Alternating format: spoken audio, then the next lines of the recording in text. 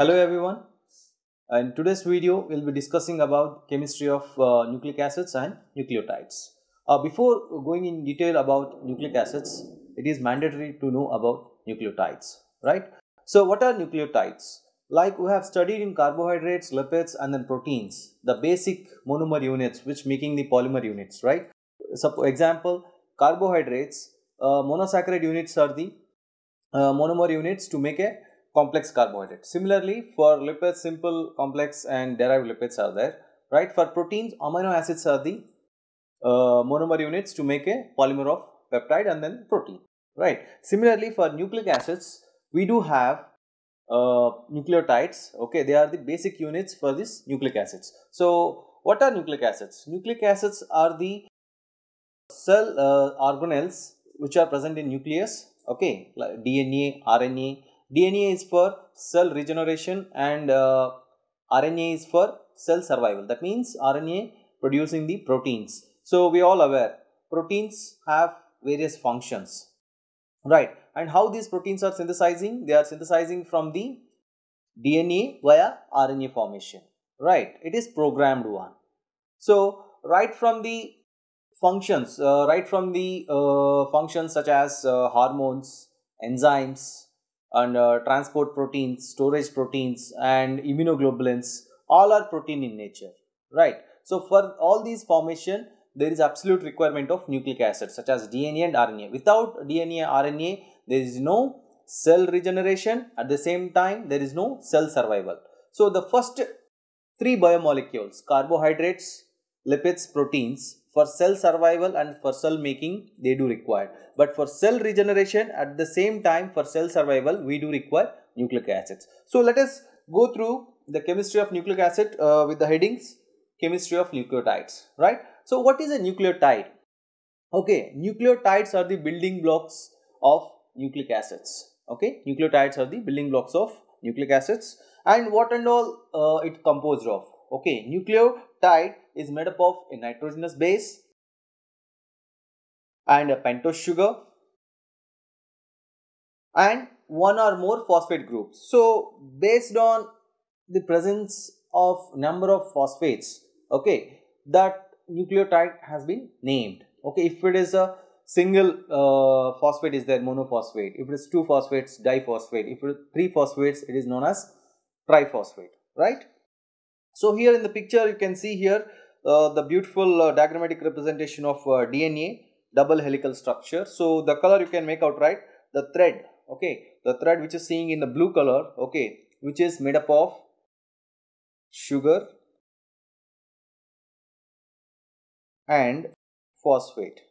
Okay, that means sugar and phosphate, they make backbone of DNA or RNA, okay. And the middle parts, the colored one like red, green, blue, okay, and purple, so they are nitrogen bases. Okay, they are nitrogen bases. That means the nitrogen bases are the substances which are keeping the two strands together. Okay, they are strongly holding the two strands of DNA together by hydrogen bonding.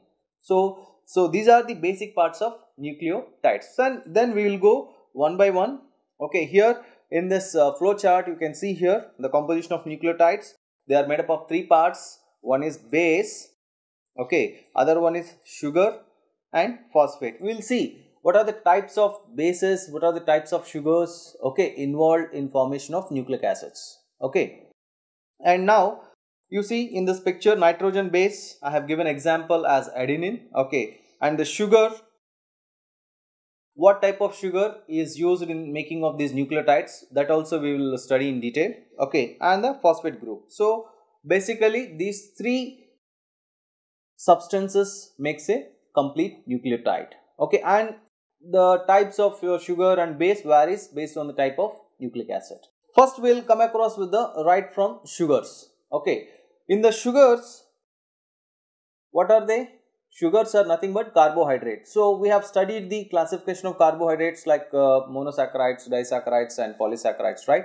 That way in monosaccharides, okay, the classification again we have seen based on the number of carbon atoms and based on the functional group, right? So based on number of carbon atoms, we have trioses, tetroses, pentoses, hexoses, right? Exactly the type of sugar which involved in nucleotide formation, that is ribose. That means pentose sugar. Okay, the main sugar which is useful in making nucleotide, that is pentose. Example what I can give for pentose sugar, ribose. Okay, so how you define a nucleic acid like DNA or RNA? The full form of DNA, deoxyribonucleic acid. So the type of sugar what is present in the nucleic acid, you are pronouncing in the name itself, deoxyribose. Okay, and RNA, ribonucleic acid. Okay, what is the difference, deoxyribose and the ribose? Okay, see here in the sugars, first I am showing the two sugar units, okay, ribose molecules only. But here this ribose, okay, being a 5 carbon compound, okay, at the second carbon, they as usual they are in the configuration, they are having hydroxyl group, okay, so that makes ribose. But in DNA, the name deoxyribose, okay, at second carbon there is absence of oxygen, so that's why deoxyribose, okay, that's why deoxyribose.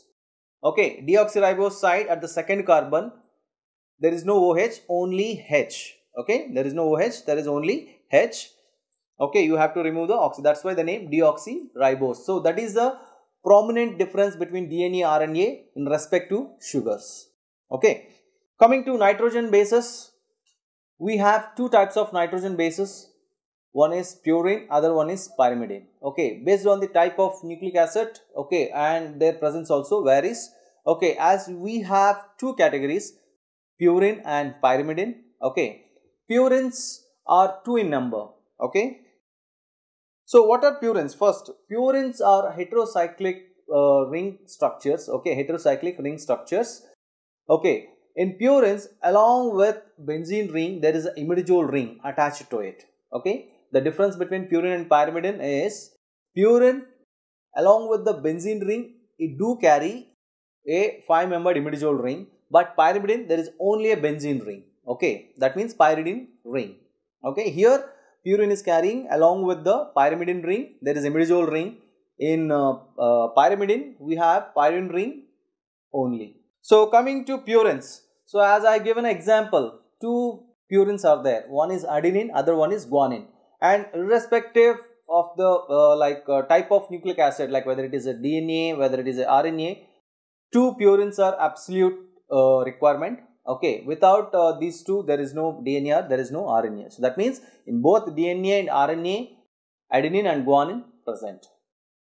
Okay, so coming to adenine, adenine is carrying a amino group at a 6th carbon. Okay, and guanine, it do carry a amino group in the 2nd carbon. So that is a difference. Okay, there is a presence of amino group at 6th carbon in adenine. Okay, in guanine there is presence of amino group and the 2nd carbon. Okay, and also dioxy. Okay, that means there is a presence of oxygen at the 6th carbon. Okay, coming to pyrimidines. Pyrimidines are 3 in nature. Okay, cytosine, uracil and thymine. Cytosine, uracil and thymine. Cytosine, thymine are present in DNA. Okay, uracil is absent in DNA. So this is one of the significant difference. Okay, remember. Okay, in respect to pyrimidines, DNA carries only cytosine and thymine, but there is no uracil. This is reverse in case of RNA. RNA, they carry cytosine and uracil but not thymine. Okay, thymine is restricted to DNA and uracil is restricted to RNA. So nomenclature and of these nucleotides and nucleosides. So first we know what are the differences between nucleotides and nucleosides. Okay, so the main difference between nucleotide and nucleoside. Okay, nucleoside is made up of base and sugar. Okay, base and sugar.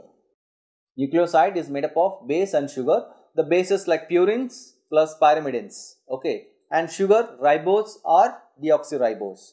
And coming to nucleotides, along with the base and base and sugar, we do have extra compound, that is phosphate. Okay, when phosphate group added to nucleoside, okay, that nucleoside converted to nucleotide. You see here in the picture, nucleoside is carrying sugar, okay, and base. When you are adding phosphate group, okay, this will be converting into nucleotide.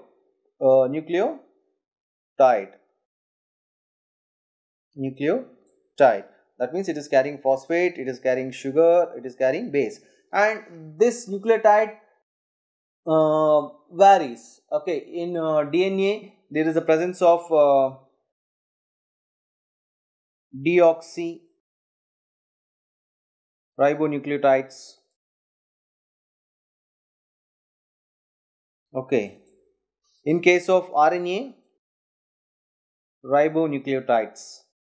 So, and this difference is based purely on type of sugar. If deoxyribose, okay, then those nucleotides known as deoxyribonucleotides. If the ribose, then those nucleotides known as ribonucleotides. And one the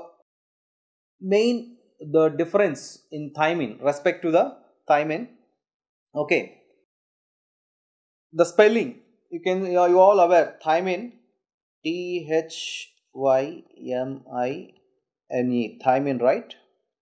So this is a base, and in case of thymine,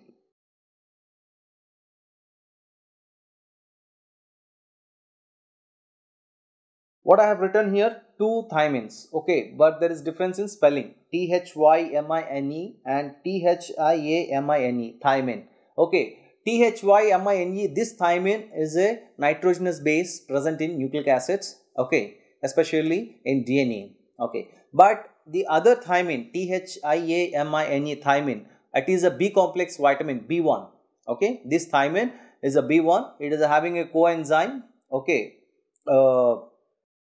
thymine coenzyme function in case of enzyme complexes like PDH complex, and in case of alpha ketoglutarate dehydrogenase complex, there it has got coenzyme functions. So this difference you should aware. And the naming, and the next picture on the namings, purines and pyrimidines, based on the whether it is a nucleoside, whether it is a nucleotide, okay. So based on that we have given, and the number of phosphates. So I have given this classification. Nucleoside in RNA, okay, nucleoside that is carrying base, and what it is carrying? Base and sugar, right? Base and sugar it is carrying. So in that instance, that particular adenine, okay, which is carrying sugar is known as adenosine, okay. Here the sugar is ribose. I am talking about RNA, okay. RNA, the nucleoside in RNA known as adenosine in place, like in case of adenine, and in case of guanine it is known as guanosine, and in case of cytosine it is known as cytidine.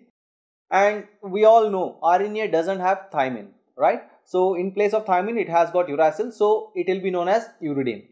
And the same instant in case of deoxyribonucleic acids, okay, the nucleosides will be known as deoxyadenosine, deoxyguanosine and deoxycytidine. And we all know DNA doesn't have uracil, in place of that it is carrying thymine, right? So deoxythymidine.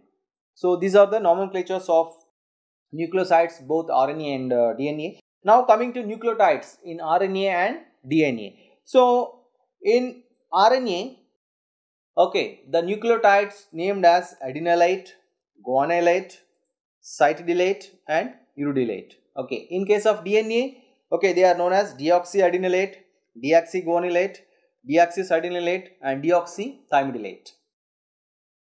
Now coming to the nucleotide triphosphates. Okay, in nucleotide we are having only one, right? Nucleotide phosphates means there might be the presence of single phosphate, there might be presence of 2 phosphate or 3 phosphates. So based on the presence of number of phosphates, there is a naming again. Okay, if single phosphate group attached, that nucleotide is known as nucleotide monophosphate. So examples: AMP, adenosine monophosphate, guanosine monophosphate, cytidylic acid, and UMP known as uridylic acid. Okay, and nucleoside diphosphate, 2 phosphate groups are there. So ADP, GDP, that means guanosine diphosphate, and CDP, cytidine diphosphate and uridine diphosphate. And coming to the triphosphates, nucleotide triphosphate, ATP, GTP, CTP and UTP. So all these have commercial function, okay, ATP, GTP, CTP, UTP, right? So other than making of DNA and RNA, this GTP, CTP, UTP, they do have other functions, we will discuss in detail, okay. But for making of DNA, okay, we require deoxy form of nucleotides, right? So that's why in synthesis of DNA, we require DAMP, DADP, DATP, DGMP, DGTP, DCTP, okay, and DTTP. Remember, there is no presence of uracil in DNA, right?